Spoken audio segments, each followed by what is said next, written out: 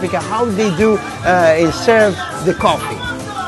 First, what we do, we bring the coffee bean, we wash it very well. This coffee, as you see, is very organic and natural. It's not processed. It's as we take it from the farm. Okay. Then after washing it, as you see here, as you look, the lady here is roasting the coffee. After we're roasting it, we move to the third step where we grind the coffee. As you see it here, soft, very nice.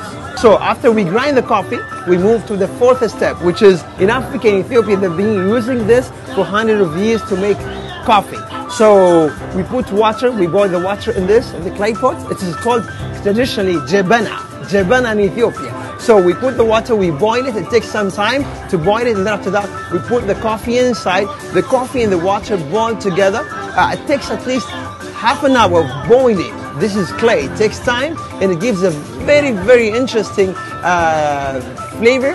We move to the fifth step where we put the coffee in the cup. The must-have Ethiopian coffees would be Yirgacheffe, Harar and Sidamo, and the flavor profiles mostly range from floral and citrusy to jammy and wild. We also made a quick stop to taste some Kenyan coffee.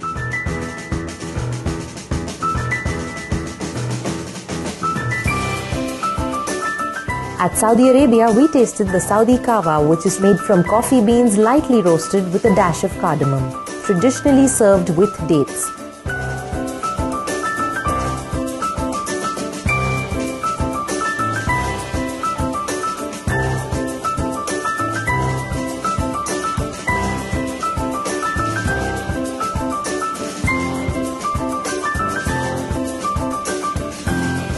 Yemeni coffee is one of the most distinctive tasting coffees in the world.